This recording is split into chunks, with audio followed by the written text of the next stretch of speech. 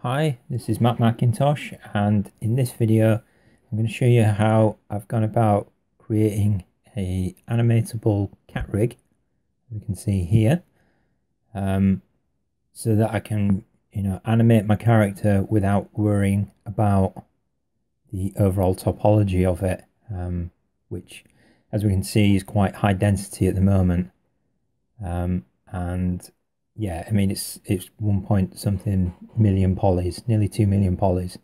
So in order to make that mesh, I've got this 14,000 one. I've just duplicated my high-res mesh, gone to plugins, decimation master, and then I've taken that across to 3ds Max to kind of block out the overall form of my cat rig. Back in Zbrush though, what I've looked at doing is separating the mesh off into individual segments. So for example, on this headpiece, I've been masking off the areas that I'm after. So I'm just going to mask this mouth part here. And yeah, then what I'm going to do with that is go to the visibility section, hide point, and then split the hidden so that it becomes its own separate subtool. And there we go, that's split it into another subtool. So if you do this with the whole shape of the model, you're going to end up with fingers, knuckles, leg sections, torso sections. What I've done so I don't end up exporting 60 odd tools is gone to the merge down tool, and I've done that on all of the other parts. What you'll find is because you've masked these areas, you end up with a residual mask. Just clear that, and then you can go into the Z plugin. I'm choosing like 2%, but it depends on your machine. It takes some time to calculate it. Obviously, with the more polys that you've got in it, the longer that it takes to calculate how it can rebuild the mesh, keeping the same shapes. It's not too long a process. If you're finding that you're sitting there for 5 minutes or something, that's probably too long. And what you could do is break off the parts into separate subtools and then dynamesh them, not dynamesh, sorry, decimation master them individually, and then you could combine it back together later on. Okay, so that's now calculated it. I'm going to click on the decimate current. As you can see, the edges have become faceted. I'm just going to turn the polyframe on so you can see that it's really ripped the hell out of that mesh. I'm also going to auto group this thing so that when I do take it into 3ds Max, I can work with the individual meshes. So as you can see, anything where there's a different color is an individual kind of polygroup. I'm just making sure, I mean, I'm sure it's separate meshes, but I'm just making sure in this instance that anything that's next to each other is a separate group. Okay, so that's kind of looking okay. I just need to sort these horns out now, so I'm going to select them and dynamesh them down because they are nearly 1 million polys. So you probably find that because these are one piece of geometry and there's only 1 million in them, they will condense down a lot quicker, that it will calculate the process a lot quicker. Okay, now I'm going to decimate the thing to make the change. It's taking it down from 1 million to just under 20,000 polys.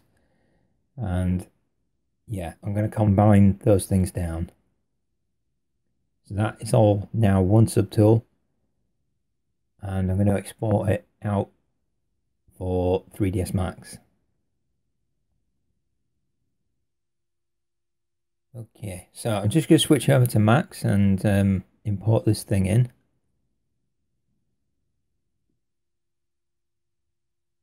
Okay, click on open. Okay, it's brought it in as like a whole bunch of different groups. So me making those poly groups might not have worked particularly well. What I'm going to do is just see whether anything changes with the ZBrush preset. No, nothing's changed. So what I'm going to do is import it in as a single mesh, because I'll still have the elements, and then editable poly, and import that in.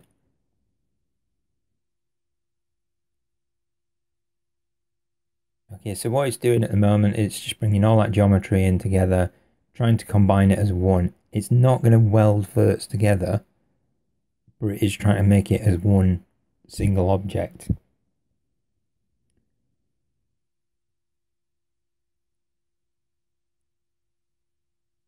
Okay, so it's brought it in.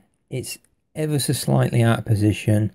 You can play around with the export settings within ZBrush, or you could potentially just line it up like this. As this is going to be the animation character, it's not really a worry if it's out of position ever so slightly.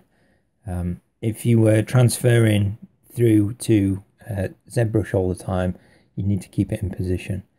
So as we can see, I'm still getting the option of using the elements within 3ds Max. So that's not too bad. And what I'm going to do is just detach this as a separate object. Do the same on the other side. And I'll take out the forearms as well, just to give you a demo of what I'm on about.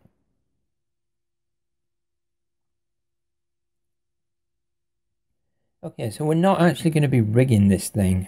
What we're going to be doing is making the shapes follow the cat rig. So I've split it up into the various sections, and I'm just going to hide everything else apart from these arms. So the easiest way to get your mesh following your cat rig, so that when you animate it, you can see where the things intersect, is just by linking it to the bone that you want it to follow. So if I was to do the upper arm as well, I'm just clicking the mesh and then clicking on the link and dragging over the cat rig, and we should now be able to see that when I move the arm, the meshes that I've just linked will follow it. Now, because animation relies on rotations, not moving, the arm's stretching. So if I was to put like a an animation layer onto my cat rig and turn the auto key on, I've moved it to frame 33. No particular reason for that. I'm just demonstrating that if I move to another frame, rotate things round, it will keep the same lengths and things on the arm, and we can see that that's kind of moving that arm around without too much of an issue.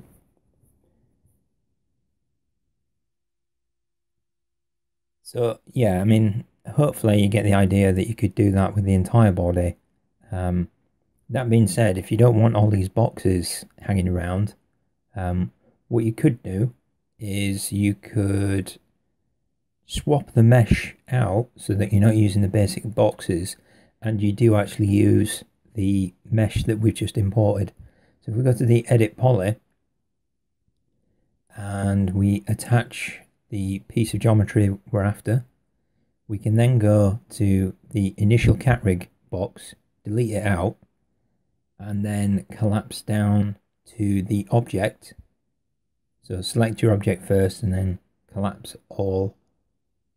Click on yes, and we'll find that that has become the actual cat animation rig now.